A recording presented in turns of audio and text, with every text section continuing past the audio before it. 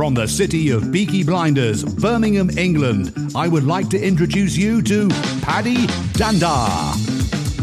As the world becomes more automated and the robots take over, it's imperative that we build the right human skills for the future. So pull up a chair, grab a samosa or two, and make yourself very uncomfortable.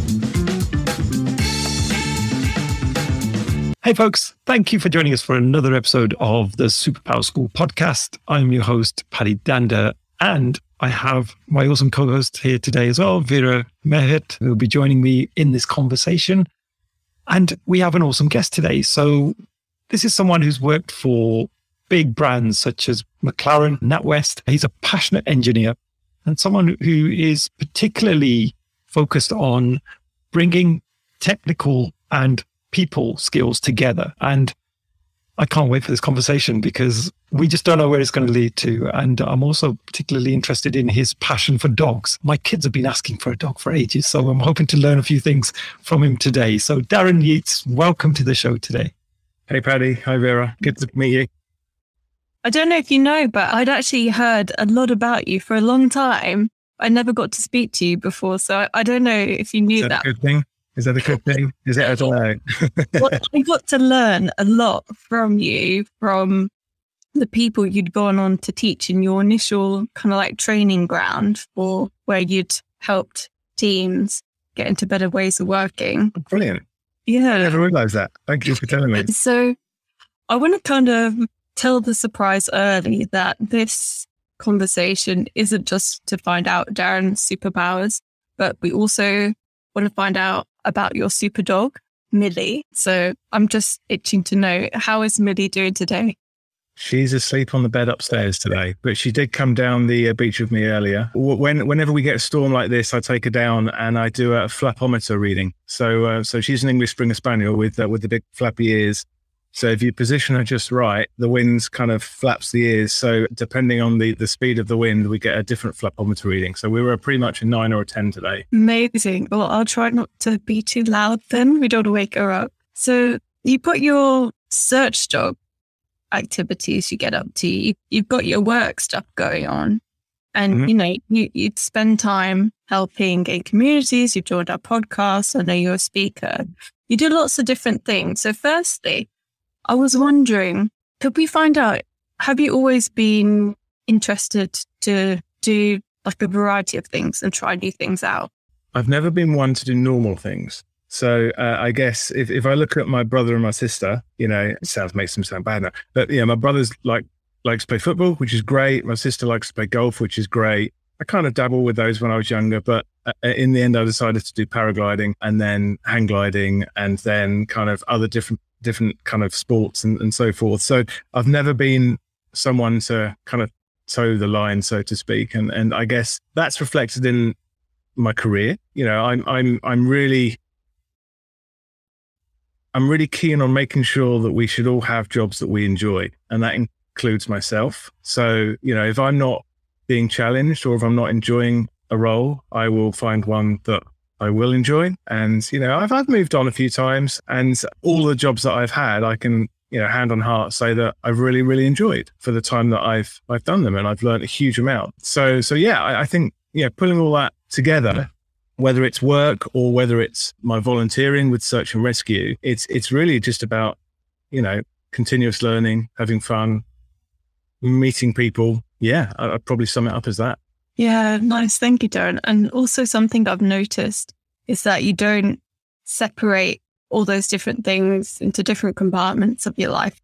You kind of take learnings from other places and combine them. It took me a while sometimes to make those links though, right? So, you know, from a work perspective, I'll give you an example. I've been kind of doing agile ways of working and whatever you want to call it, outcome-driven ways of working for quite a while, since roughly 2006 now. And I've been doing my search and rescue activities since 2014, but it wasn't probably until, 2018, 2019, when it suddenly occurred to me that actually the things that I do in both of them are very similar. Different contexts, but the way that we work in a search and rescue team, for example, is quite similar to how a Scrum team works and vice versa. And I put together a little talk that I kind of did around the kind of various conferences in 2020, I think it was, or 2019. And that was principally around how search and rescue uses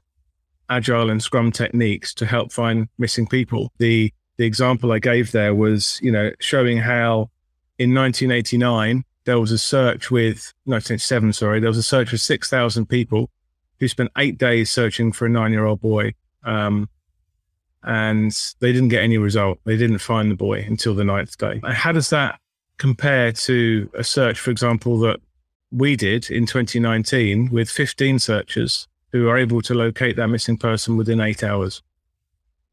What's different? How did that happen, right? What have we learned in that 30 years to enable us to be that much more efficient? So, I looked into that search. I made a little presentation around that, and it was really, really interesting because, funnily enough, if you look at the main reasons why that search in 1987 didn't work, these might sound familiar, right? I'll try and remember them all, but it was siloed dysfunctional teams, people not collaborating, not having the big picture across all the teams, hero searchers out for glory, and, effectively people not working together for a common goal, for a common outcome, which is to find that missing person. So, that's unfortunately quite often seen in many of our organizations and businesses. So, the things that we did in search and rescue between 1987 and 2019 were very similar to the things we do across our delivery and development teams over the last 10, 15 years. So rather than focus on outcomes, priority-based planning, using empirical estimates to estimate things are going to get done, using the right people in the right role. I could go on, etc. Right, but all of these things that if you speak to any agile coach, I can see Paddy nodding as I'm saying them now, right? So these are all the things that you would go and speak to the delivery or development teams for, and yet we're using the same thing in SAR. When I go out, when I get a call out, or my phone goes beep beep, and I have to go out with Millie to find that missing person, we go out in very small, very skilled teams, and we're trusted to get the job done. We're not told how to go out and search. We're just said, could you go and search this area, please? Great. We're going to do that. Right. So it's, we're given an outcome, and we go and use the skills that we have to go and deliver on that outcome, rather than being micromanaged and so forth. So there's a massive link that I kind of triggered. And once I did that first link, my mind raced a little bit, and I created other talks, around how you can break down work into smaller chunks based upon the Martian film. One was about a United Airlines flight 283, I think, that crashed because of various reasons, and how even though it was unfortunately a little bit of a disaster because quite a few people died, you would expect, given the circumstances, to everyone to die on that aircraft, and they only managed to save as many people as they did because of the collaborative nature of the team working on the actual aircraft during the incident. So there's all things like that can come together to really highlight the fact that things like Agile and Lean, they're not specific to development or technology or business in general. They're just relevant to life and how we as humans and people should treat each other, right? Going along those lines, Agile isn't just for tech. I wonder if we could try this. So we could be having some listeners who've never heard of Agile or Scrum before, for instance.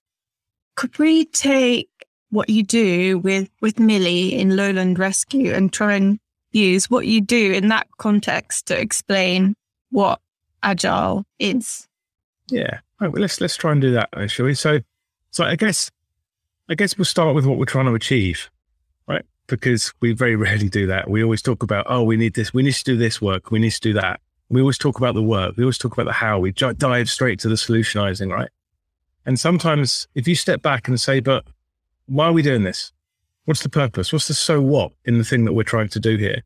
And you'd be amazed how many teams even would turn around and say, well, because we've been told to do it.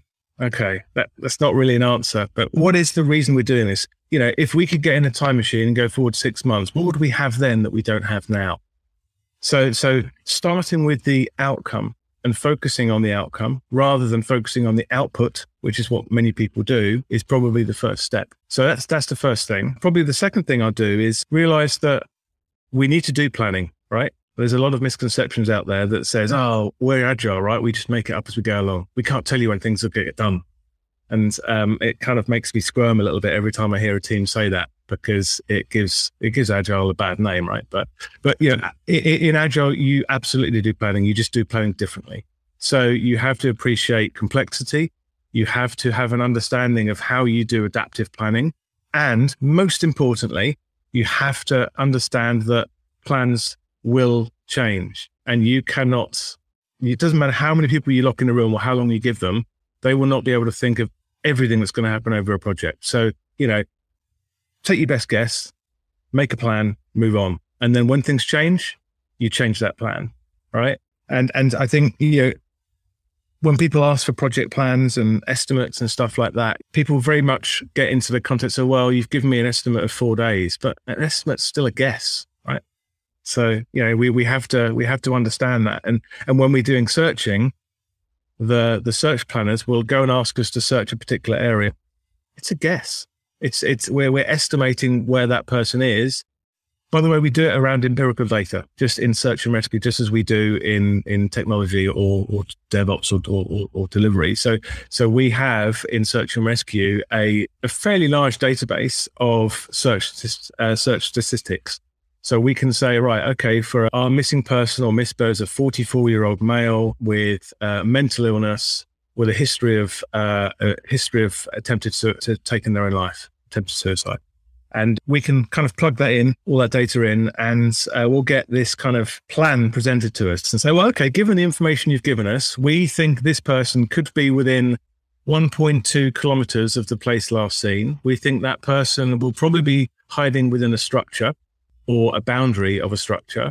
We think this person, and so on and so on and so on. So you can use all that to plan the search better. So it's, people have a misconception that search and rescue is basically we just get lots of people and just send them out randomly. That's not how we work. That's how we worked in 1987.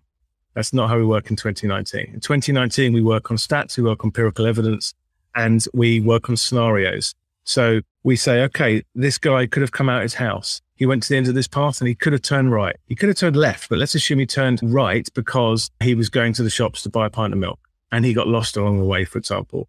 And then from that, using maps and the data, we can say, okay, well, this is a high likelihood area. This is a high likelihood area. And we can send teams in those areas to go and look for that missing person in that area. It's not a needle in the haystack scenario. It can become a needle in the haystack scenario if it goes on, multi-day searches, because, unless you get more intelligence, you've got to go with what you've got. And at some point you may decide to stop the search. But so that's one thing. Multi-level planning is another one. So we don't just plan at the top and feed it down. Planning happens at all levels.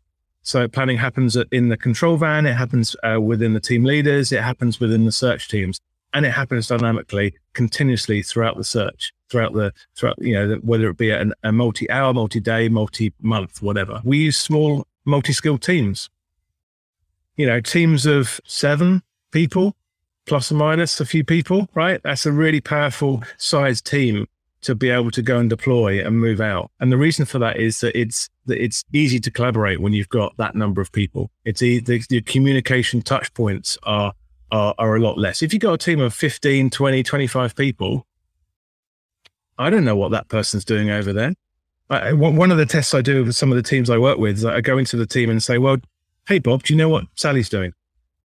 And with a team of 7, 8, 6 people, absolutely down. I know what Sally's doing. She's doing this, this, this, and this. If you had a team of, I don't know, even 12, 14, 15 people, if you ask the same question, oh, do you know what? I don't know. I've been so busy. I haven't been able to catch up with everyone, right? So it's really important to have the right size team to give them the information, right? We shouldn't be information hoarding. I'm the manager, so I need to know this. I don't need to tell the teams, right? Oh man, that's so old hat, right? So giving, you need to give your people the information, everything they need to do their job, they need to understand, because most of the time, do you know what? They have more information than you actually, and it's probably the other way around that it should happen, right? So the people who are closest to the work are the people who can make the best decisions. I'm really curious to know actually what has been one of the more remarkable search and rescue stories that you've been involved in, where you had success? It's actually quite a difficult question to answer because of the people we tend to look for in Lowland Rescue. They're either people who don't know they're lost or don't want to be found. So they're either Alzheimer, dementia patients, or mental health or despondents. So the people that we found, more often than not, have perhaps been successful in taking their own life. So it's really hard to say what is the most successful because, when your outcome is that, it's not so much. But there was one example I can give you thinking about it. It was back in 2015, actually, which is a long time ago now. It was quite close to me. It's just north of Worthing, a 72-year-old ex-paratrooper who'd gone missing from his care home in Worthing. It was 3rd of April. It was 4:30 in the morning. We got the call out. I arrived at the RV, I think just before 5. The foot team had been out and had a look and hadn't found him, and they were progressing to work outwards from where he was. The police drone team had been out, had their brand new drone up in the sky, which incidentally went tech after about 10 minutes, so they had to bring it down, and the policeman stomped off, very unhappy. But at that time, I was supporting one of my colleagues who was dog handler, and we were in the back of the care home looking at a map, trying to figure out how we were going to navigate to the start of our area, where Kane, the dog, which is a border collie, was off searching, and Kane suddenly came bounding back and alerted on his handler, Steve, which basically is, as a dog handler, is an indication to say, I found someone, Dad, come and follow me and I'll show you where that person is.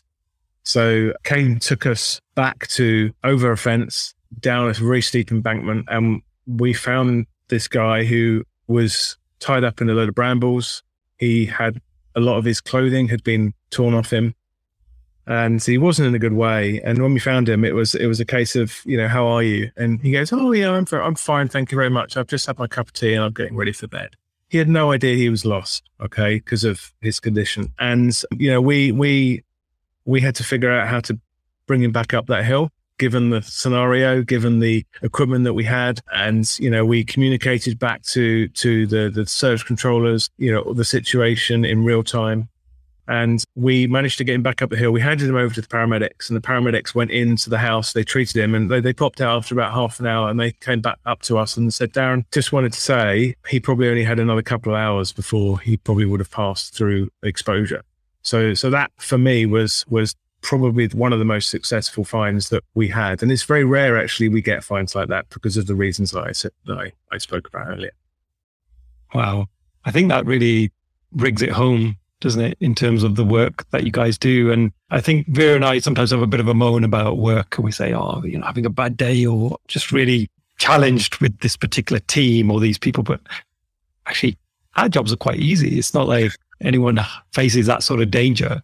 And if we make a mistake, well, what's the worst that can happen? We might miss a deadline or two.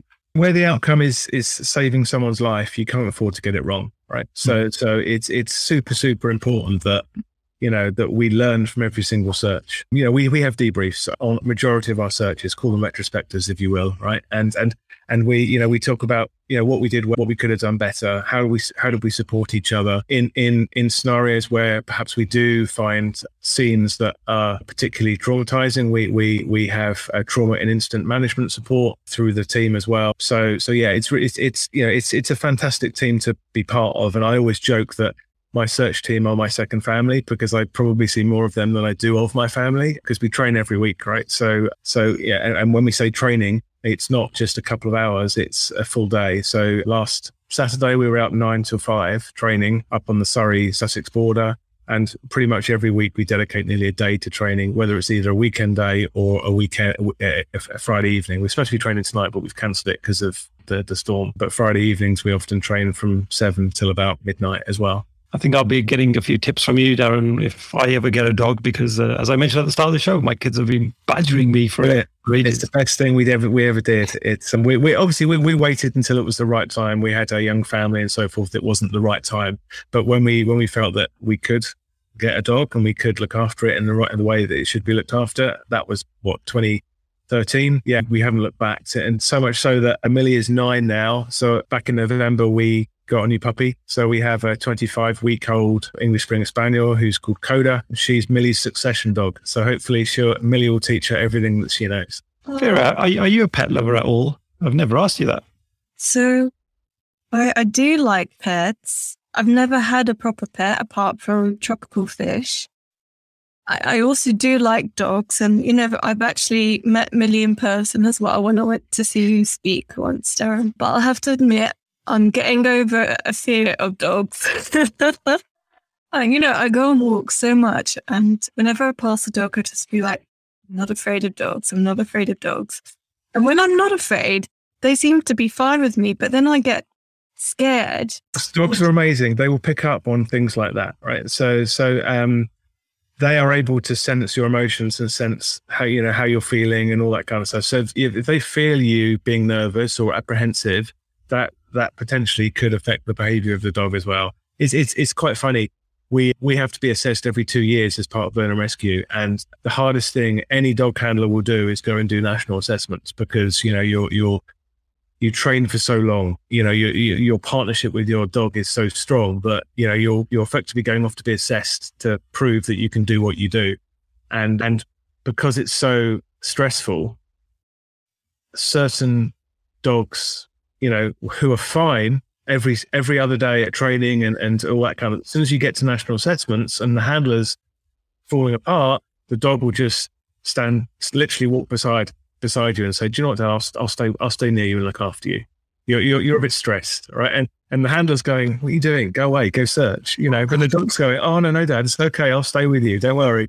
So it can be entertaining, frustrating, whatever you want to call it for the handlers. But yeah, dogs are super amazing for various reasons. But the fact that they can, detect that kind of thing is absolutely amazing.